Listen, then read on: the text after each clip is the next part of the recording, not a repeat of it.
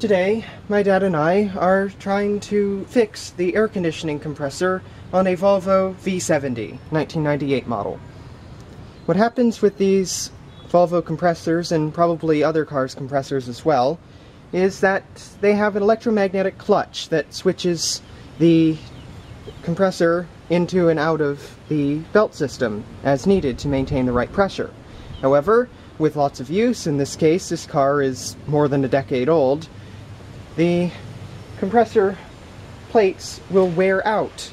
The gap gets too large and the electromagnet cannot produce enough force to reliably hold them together. Thus the compressor, once it heats up, more resistance in the electromagnet coils, less force, and the air conditioning compressor cuts out on the hottest days when the engine is warmed up.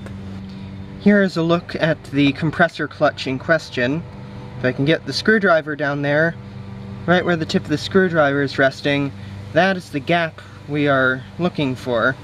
And it doesn't look like much on camera, but that gap is approximately twice what it should be for proper operation of the compressor.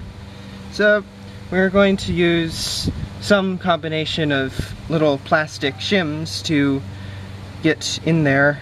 Again, not sure if I can get this on camera, it's kind of tricky, but it is possible to wedge the plate further apart from, it's got this little spring-loaded spider thing that sort of gives it some spring tension, and you can sort of stretch the springs a bit more and force it closer. So that is what we're going to do by putting little plastic pieces in the right location there. And that should revive the compressor enough for another summers of use.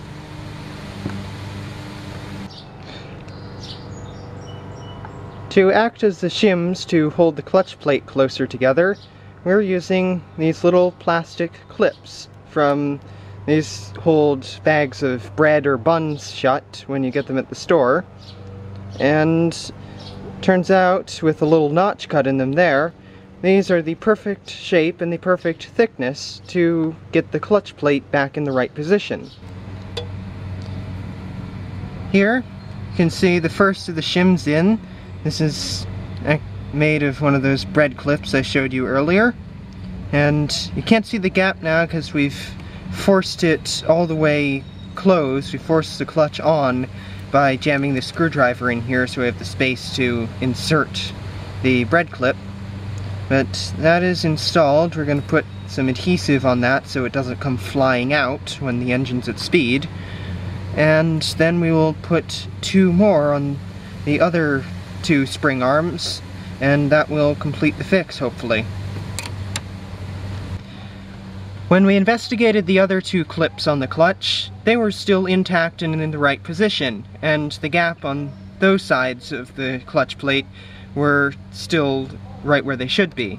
So it was only this one here that we replaced, where the clip had flown off from some combination of heat and time and rotational speed.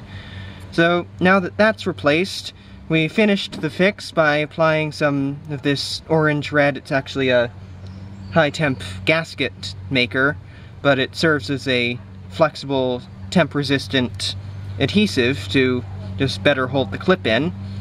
But now you can see there's just a tiniest gap right there. That's all it needs to disengage, and it only has that far to travel when it needs to engage. So that should have revived the aircon, and now let's give it a bit of a test. It's about 29 Celsius out, so it's getting humid. Good time for a quick test. We won't know for sure if the fix worked until we drive it for an extended period of time on a hot day and the entire engine has time to warm up. But here's a look at the air vents with the AC off. And now we're going to turn the aircon on and see what that does.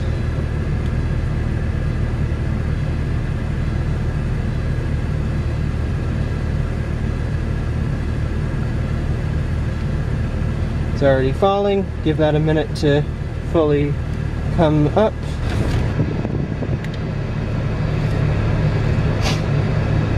I'd say that's working pretty well now.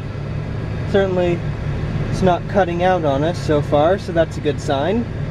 And it's cooling down the inside of the car. I'd say that's fixed.